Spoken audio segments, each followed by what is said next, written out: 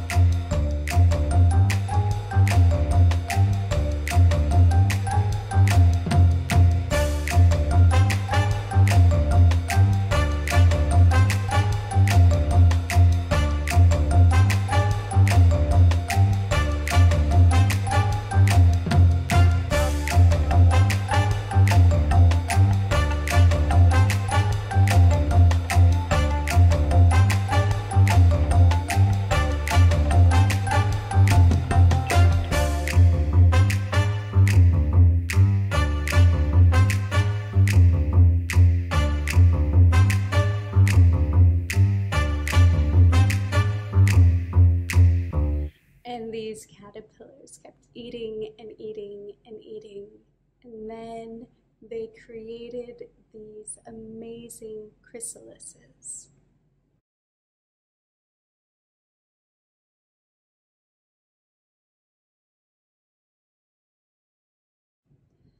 And out of these alien-looking things emerged these spectacular butterflies.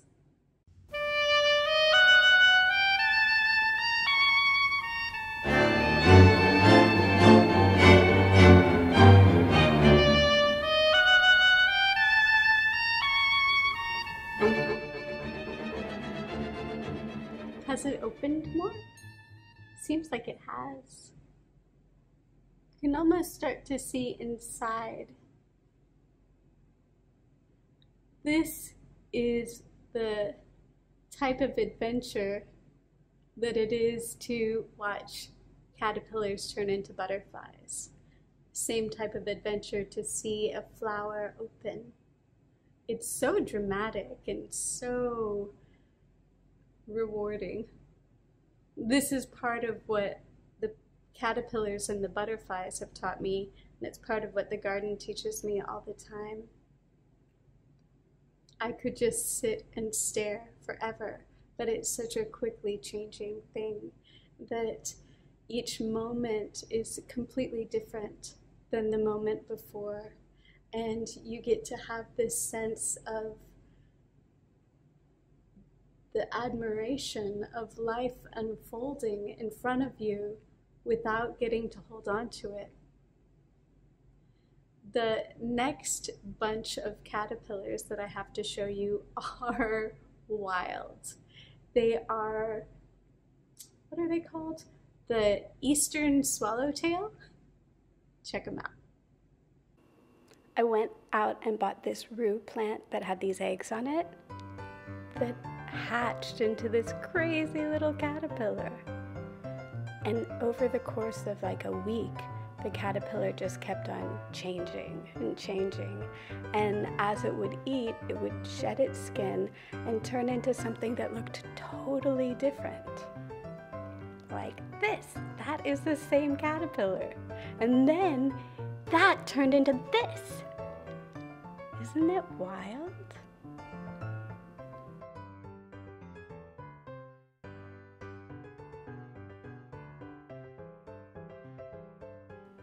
I don't have any pictures of the chrysalis, but this is what it looked like as a butterfly.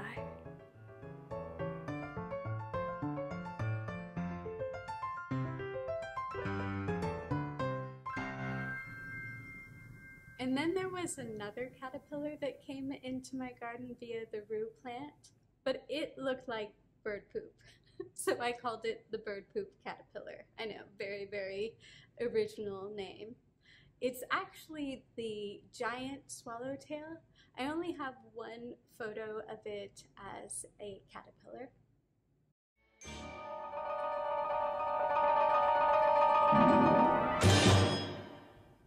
This was the last caterpillar in this season of butterflies in the garden, and it chose to spend a fair amount of time with me before it flew away.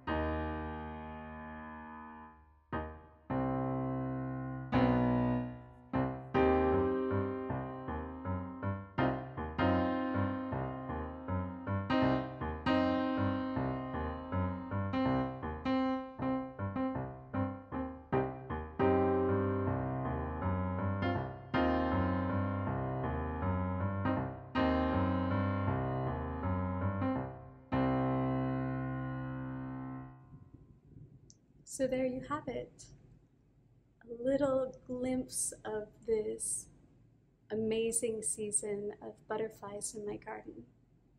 Thank you so much for watching. And here's another little butterfly that I just happened to come across recently.